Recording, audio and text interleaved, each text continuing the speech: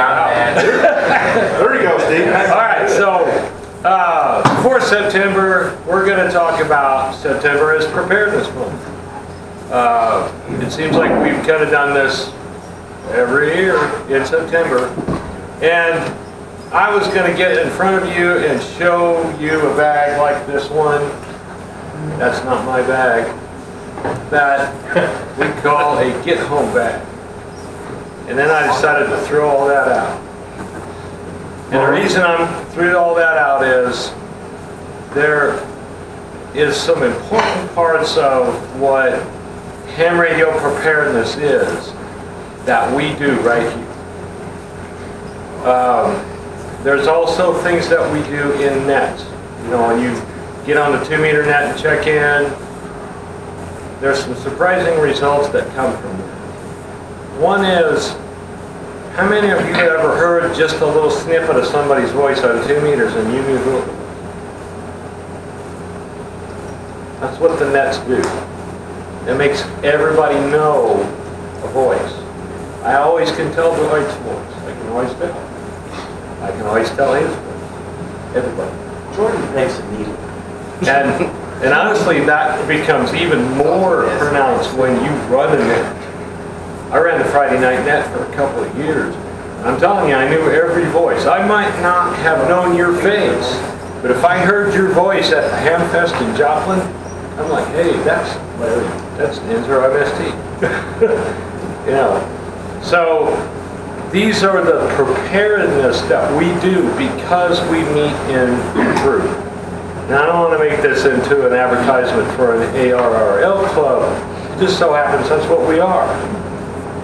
But when we get together and we have our little meetings, we talk about things, we have a chat over dinner, the important part that happens is we all start to network together. Everybody has their own skill set that they bring. I mean, some of us are really good at antennas. Some of us know, you know, the interior parts of a radio inside and out. We have people that are more social. They're here to talk.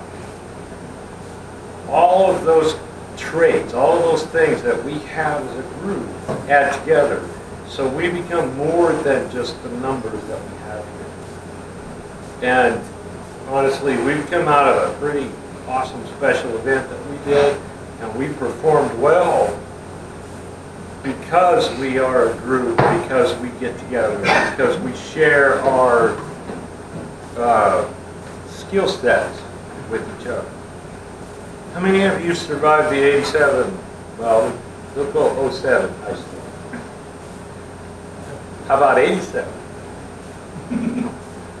Yeah. No, I wasn't here. 1887. There was a bad one in 85 too. I wasn't here then either. So, How many remember the 72? wasn't here then. We had the blizzard of 73. That was up north. The snow was that deep. And I guess that's kind of where I learned that, because you have neighbors. Because we are a group. Franklin says, I gotta move. We all jumped in and we helped as best we can. That's the importance of getting together as a group. It makes us all stronger than the numbers that we have. Absolutely. So, I've had the question, what's the point of a club? Well, we all get together, we all become friends, we all know each other. But more importantly, when the really bad stuff comes down, we know who to talk to.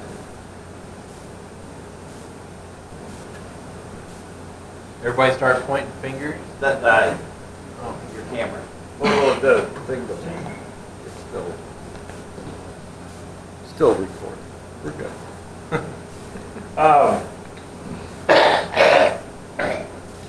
Kind of blew my train of thought here. But anyway, one of the things that we need to present to people that ask us is, you know, I hear this a lot. Why? Why do you bother? What's the point? Well, Tech Day, Rodney had a couple showed up.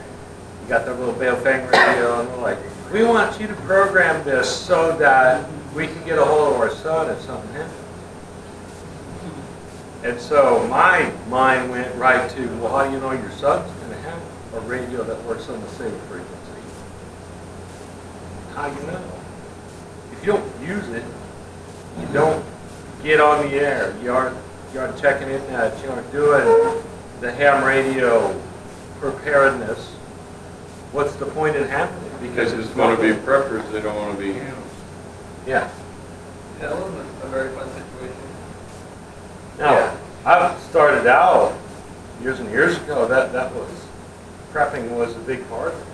You know, having that get home bag like I talked about. But the truth is, the prepping that we're doing is, I hear a little bit of Rodney's voice on the radio, and I know it's him. I know that voice. I've heard it. We don't hear it very often, though. And maybe that's what gets it, because they, oh, hey, that was Rodney. Was that Rodney? The president, yeah. You're too busy. So, It's all the distance from so going back to the ice storm thing, there were several hams in the community that were helped greatly by the fact that they could actually communicate. If anybody remembers CFQ, Dave? CFQ. Yeah, 87, he ran a cord out through his window and connected it to his lawnmower, so he had 12 volts for his stick. But he was on there. You know, he was on there on the 4-9, talking to Jim was alive back then, and you know, we handled requests. Wife got a phone call from a friend. I came to a house this way a little bit to check on somebody that they couldn't get through, and come to find out they'd gone over to the neighbor's house because the neighbor had heat and they didn't. So, you know, those kind of little things, as a group, we will do for each other because I know who you are. Dave called me up and said, man, I got cows out. If I had the time, I would go out and help Dave get his cows back in. You couldn't expect that from anybody on the street. And that's a crazy analogy, but yeah. He's going to call you going now. Yeah, you're going to get a call now. And Dave, this is Dave from Bodar. That's it, man. This is apocalypse. KE0, CBU. The apocalypse, come and help me. No, we would. We would come out there. So, you know, this is the point I'm making about preparedness, is what we're doing here today all adds to your guys' preparedness for everyone, because we all know each other. We all know that we help each other. You have a weird problem, and this falls back into his, I'm picking on him, the Elmer thing. And he said, oh, we got to do this, we got to do that. It's like, dude, we already are. But we're working on it. So, anyway, short and sweet. I'm going to call it, that's pretty much my thoughts for 9 minutes. Does anyone have any questions or anything you'd like to add? Well, you've already raised your hand, so come up. Yeah, you're on. Yeah, you're committed now. Okay. During the 2007 ice storm, what were like 2 or 3 of the most active repeaters around here that people use for communications, whether it be just to talk to someone, to pass the time because the power's out and we can watch morning and afternoon, or for like stuff like wellness checks, or hey, I can't get out and I'm out of milk or I'm out of my medicine, and someone pick it up. The 4-9 was the most active in '07, and I never heard that request. Really? Now, it may have come from another ham asking another one over their cell phone. Yeah. Because we didn't all have smartphones, but we all had phones. Yeah. But again, it's because I knew somebody, you know, that we would contact, you know. And same goes with, let's just say Patty had won that radio that she got, but I wasn't around there to build her an antenna. I know she knew of people that she could have asked. But that's because of club getting together as a group. And so importantly, we want to pull people in for the purpose of, we care about you, we care about your safety. You know, It's reciprocal. sometimes it gets to be like brothers and sisters. These two guys came and put my antenna up when I was new in town. Yeah. And Don over here, he gave me an antenna, and a few months later, he came over and installed it. It's not everybody that would give you an antenna. It's not everybody that would give you an antenna and then come and install it. We must have really wanted it going.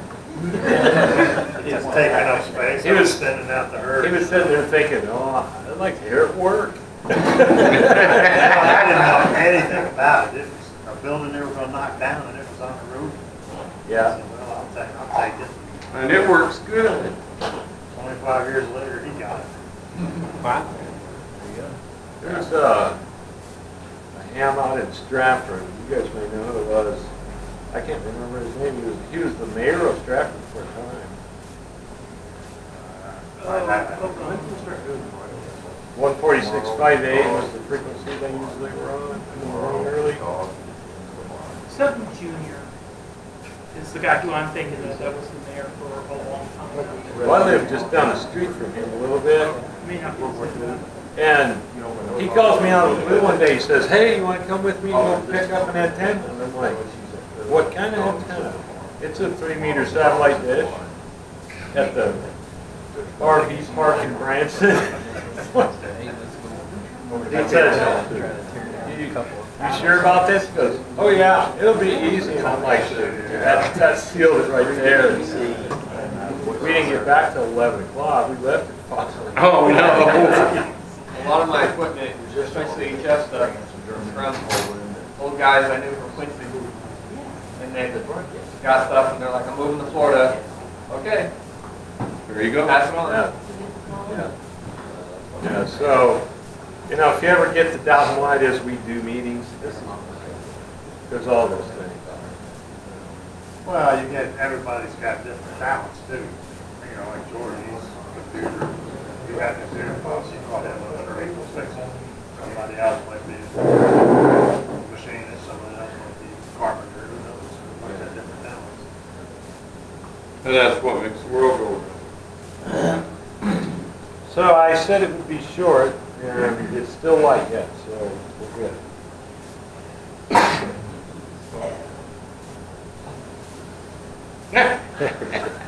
All right, guys.